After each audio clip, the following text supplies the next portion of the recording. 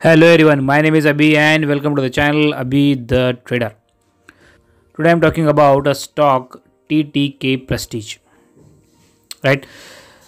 All we know that this stock is nothing but which produces home appliances and cookwares. Okay. As you can see from the beginning itself, this stock is in a very good uptrend. Right? This stock can be or should be in our portfolio as a long-term investment. Okay, from here itself we are going to see from 2009 itself the stock is in a very good uptrend. It has given a very good return to its investors, right? So now we will move on to our weekly time frame.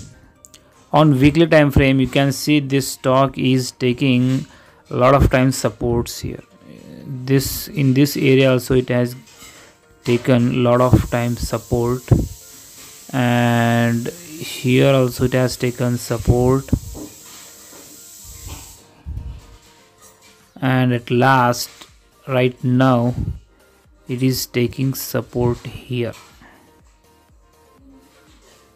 right?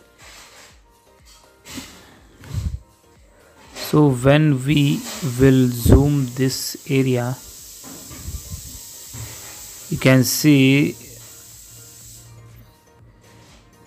this candle is nothing but a doji candle.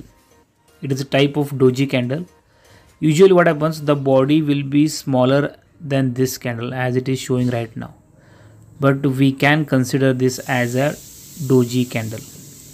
And during the study of candlestick you will come to know that whenever there is a chance of reversal of stock, there may be a formation of this doji candle. Doji is nothing but it is a neutral fight between buyers and sellers. All you know that from this point to this point what is happening, the sellers are in dominant position, right? The sellers are dominating over the buyers, and by coming to this point the buyer and seller are showing the same fight, that this stock is not going anywhere. When the stock is not going anywhere, the stock forms this kind of doji, and generally this is a symbol of reversal. More than that, whenever we get a hammer, that will tell us that the perfect sign of reversal of a stock from downtrend to uptrend.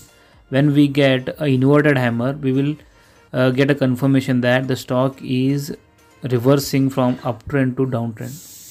If possible, I will make a video on type of candles, okay, how the candlestick pattern works exactly,